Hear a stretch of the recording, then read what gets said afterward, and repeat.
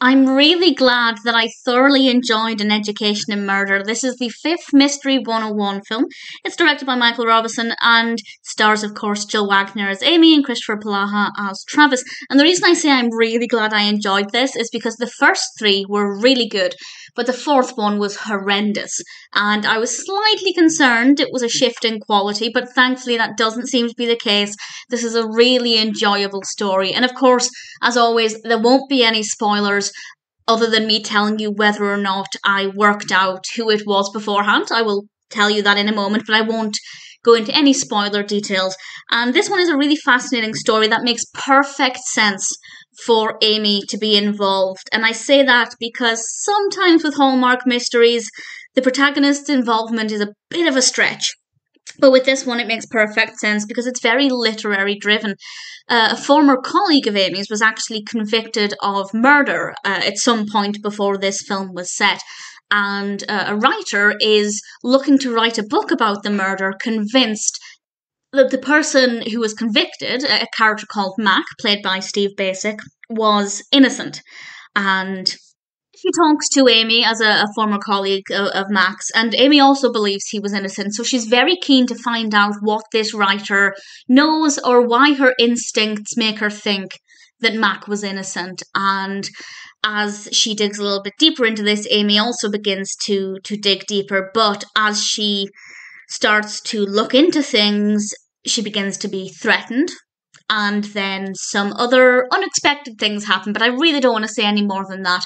But I rather enjoyed this one, and I found it to be a very well-written, well-structured narrative with a great pace. It didn't take us too long to get to the point of the narrative at all. And I feel like we were given various clues at a pretty steady rate. Things were changing at a steady rate. Just as we get comfortable with one idea, we're flung in a different direction, but a direction that makes sense within the context of the narrative. And I will say now that I did not work it out. I think maybe for the tiniest little second, I thought maybe there's something about this that I'm drawn to as a potential outcome, but I immediately dismissed that thought. I didn't entertain it for a second.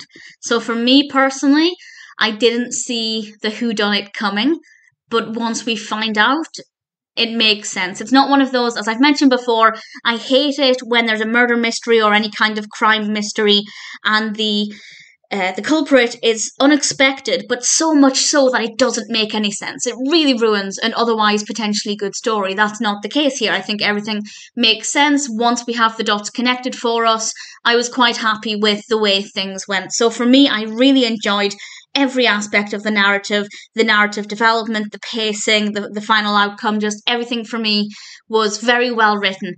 And Amy and Travis were both very likable. I feel like Travis was ever so slightly being a little bit unprofessional. Nothing dramatic, but just a tiny bit. But unlike the previous film, where he was incredibly, very atypically unprofessional, there was just something about the previous Mystery 101 that it just felt completely disconnected from the other three films, and now I can say from this film, the quality is just completely different, the character writing is different.